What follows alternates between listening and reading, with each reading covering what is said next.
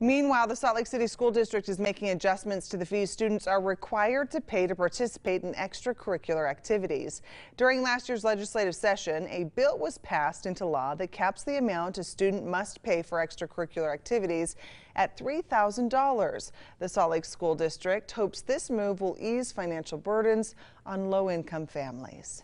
We want to make sure that the process is transparent for parents. So right now, anyone can go on our website and look at our updated fee schedule and know exactly what their student will be charged for the activities in which they participate.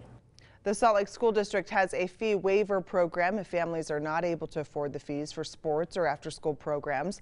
The school board will host an informational meeting on Tuesday if you'd like to ask questions or voice your concerns. Now that'll take place on Tuesday, March 3rd at 7 p.m. The address here on the screen. This is at the school district offices located at 440 East, 100 South in Salt Lake City.